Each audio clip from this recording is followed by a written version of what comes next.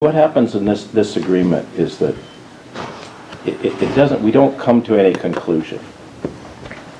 And that's my difficulty with it. And I'm not trying to be obstinate, but I just don't think we come to a conclusion. We, the county, have operated that facility. I went up there this morning, took a look at it. It looks pretty good. It's clean. It's an older facility, but we've operated it for probably, what, 12 years, John? 11 now. 11 years we've operated it in the city and have never come to a conclusion that I believe that it's a facility that the city should operate. And I just don't think the agreement gets us to that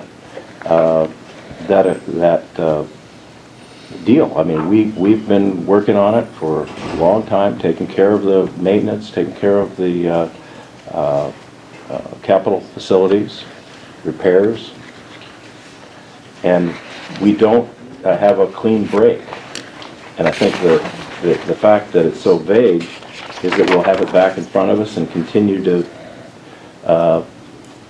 just have a joint responsibility, which is not responsibility.